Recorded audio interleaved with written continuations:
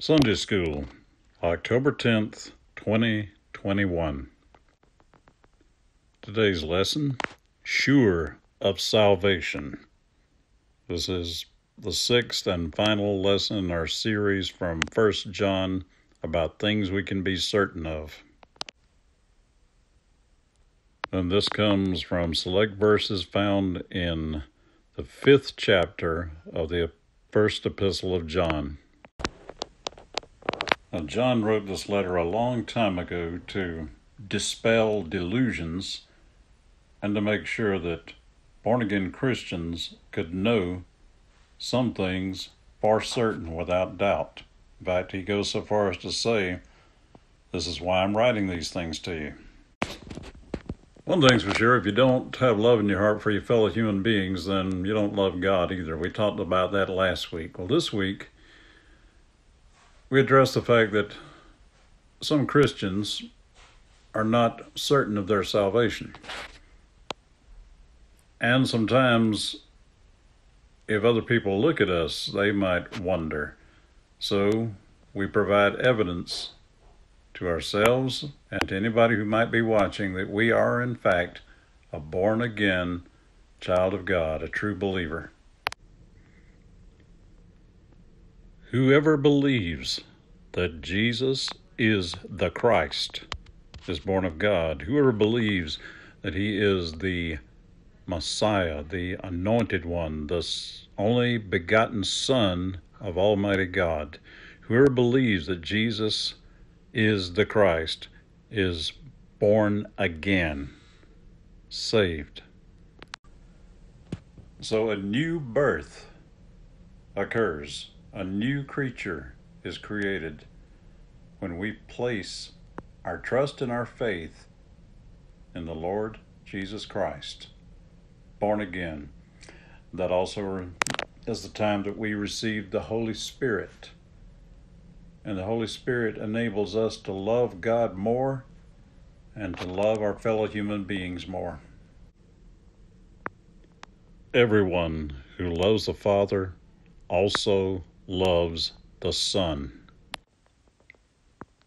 By this we know we love God and the children of God, others, when we obey His commands.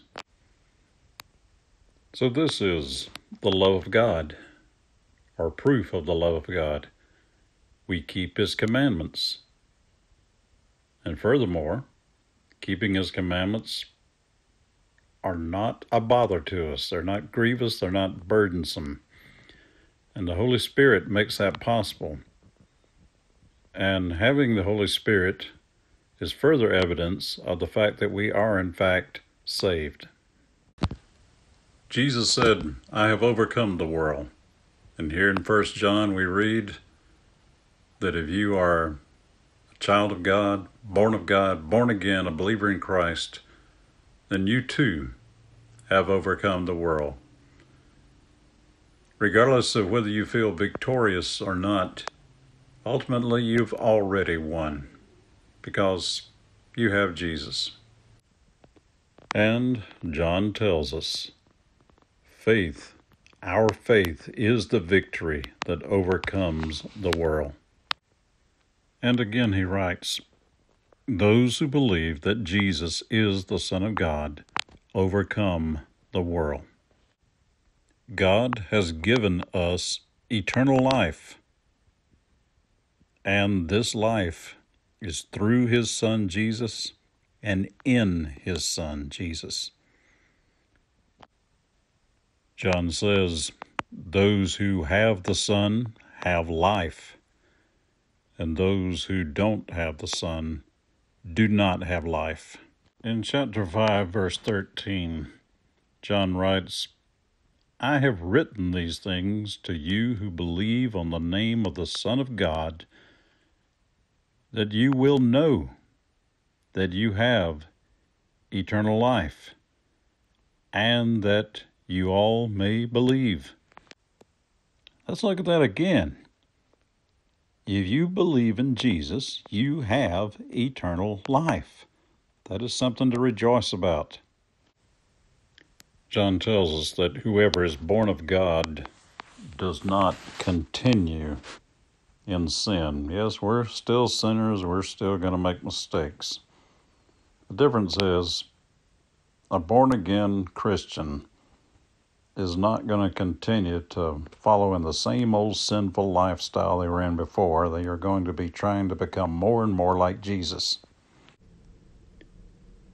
Paraphrasing the rest of verse 18, born-again Christians guard themselves against the effects of the wicked one. It's hard for the devil to have power over a Christian who is so much connected to Jesus that they continually guard themselves against temptation. Now, we know that we are of God, and John mentions that here, but then in the same verse, he reminds us that though we know that we're of God and we get some peace and joy from that, we're still living in, surrounded by a world that is totally under the influence of wickedness. So how do we not despair being children of God in a world that's in such a state of depravity? Well, in the next verse, John says, we know, remember this, that the Son of God is with us, giving us understanding to recognize the truth. Jesus is true. Jesus is eternal life. Everything else that's contrary to Jesus is a lie. Everything contrary to Jesus is a culture of death, destruction, and eternal doom. And John, that old apostle, finishes this letter telling those he refers to as dear children, guard yourselves from things that are false.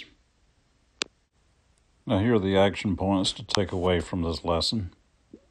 Number 1, evaluate your life. Are you living a life of faith, love, and obeying God's commands? Number 2, be a faithful witness for the Lord, for others to see and hear the gospel. And number 3, lead others to Christ. Be intentional about it. Lord, strengthen our faith, assure us of our salvation, and help us to lead others into that salvation. In Jesus' name, amen. Faith is the victory. Faith is the victory. Faith is the victory that overcomes the world.